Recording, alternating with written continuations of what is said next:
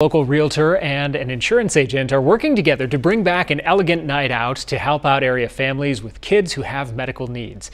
The Snowball will be returning to the Court Above Maine on January 18th, with proceeds going to Children's Miracle Network hospitals.